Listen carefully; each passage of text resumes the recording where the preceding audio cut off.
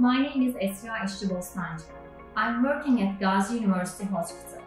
I'm an OB/GYN specialist and a gynecologic oncologist. Who is a gynecologic oncologist? This is a physician who specializes in diagnosing and treating cancers that are located on a woman's reproductive organs. What are these cancers? These are ovarian cancers, endometrial or uterine cancers, vaginal or vulvar cancers, and cervical cancers.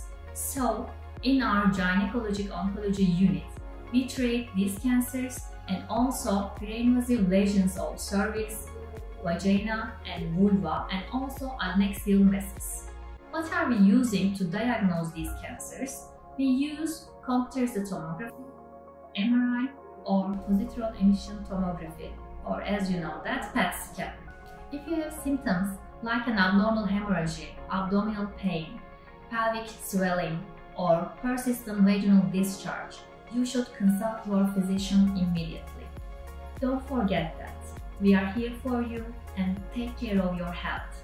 Turkey heals the world.